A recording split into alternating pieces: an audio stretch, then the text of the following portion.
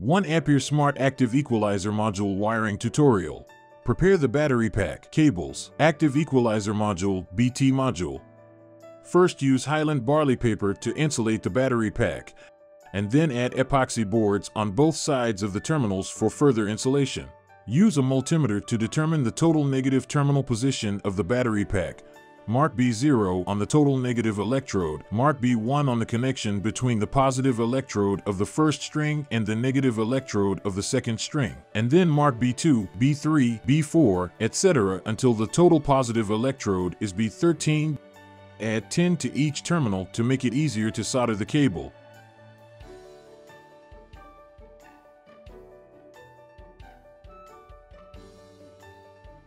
The first black cable corresponds to the battery's total negative terminal B0, the first blue cable next to it corresponds to B1, the second corresponds to B2, and in sequence until the last cable corresponds to B13. Cut off the excess part of the cable.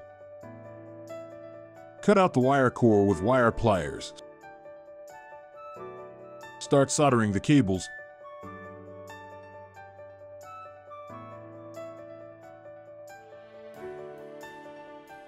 Cable welding completed.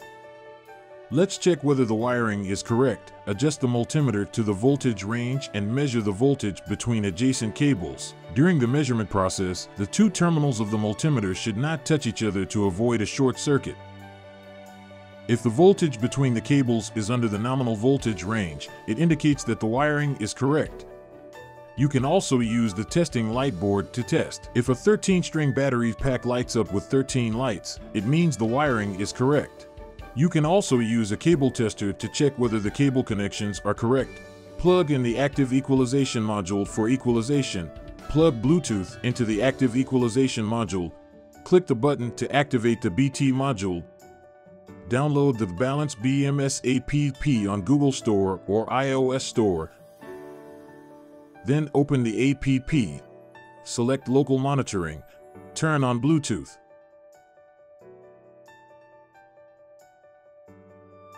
Select Single Group for battery mode. Select the corresponding Bluetooth No and click Connect. Confirm battery type. Then we can see that the battery is balancing. The cell voltage difference is about 0.2 volt. We can also check other data. And you can set the battery parameters. The initial password is 123456. In addition, we can also plug the UART communication line into the UART port of the equalizer module, or plug the RS485 communication line into the 485 port of the equalizer module, and connect it to the computer host computer for data viewing and settings. We can contact customer service to provide installation packages. First, we need to download the driver. Then unzip the installation package, open the application in the installation package, and select the serial number and baud rate. You can view the battery pack parameters and setting parameters on the host computer. After the battery is balanced for a period of time, the light of the Active Equalization module is off. We check the data after battery balancing on the app. The voltage difference is about 0.02 volt and the balancing is completed.